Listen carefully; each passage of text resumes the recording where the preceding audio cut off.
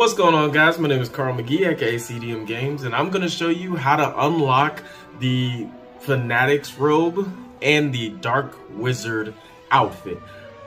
And it's super simple.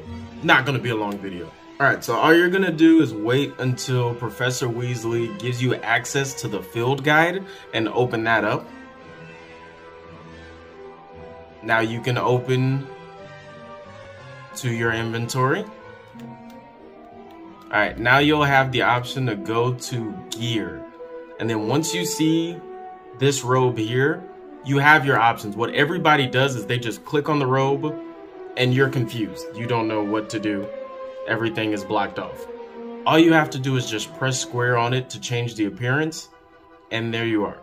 You have access to your dark arts robe and your House Fanatic school robe. And you can do that with every other item. All you do is make sure the item is equipped, change appearance, and you can switch back and forth between any item that you have selected in the game.